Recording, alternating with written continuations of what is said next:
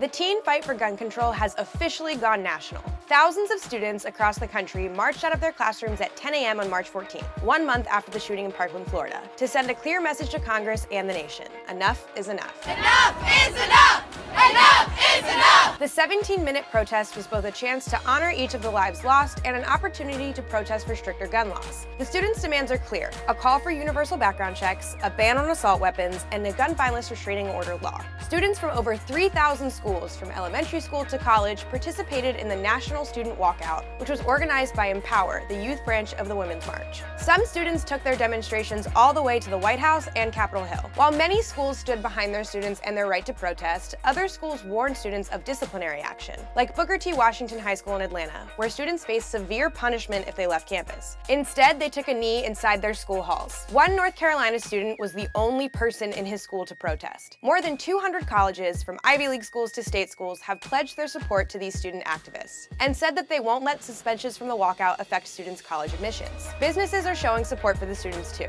All Viacom networks like MTV, BET, and VH1 went dark for 17 minutes at 10 a.m., pausing all programming in solidarity with the walkout. Teen activism on gun control has reached new heights following the Parkland shooting, and it's not stopping anytime soon. The next planned demonstration is the March for Our Lives on March 24th in Washington, D.C. Organized by the Parkland survivors, the march already has backing from celebrities like Oprah and George and Amal Clooney. It will feature musical superstars like Ariana Grande, Jennifer Hudson, Miley Cyrus, and Demi Lovato. These students are part of a generation that's grown up in a world where active shooter drills are a normal part of school, and mass shootings have become normalized. But they're also the generation most ready to mobilize and take on politicians and the NRA. Will the rest of the country follow? For UPROXX, I'm Frankie Greek.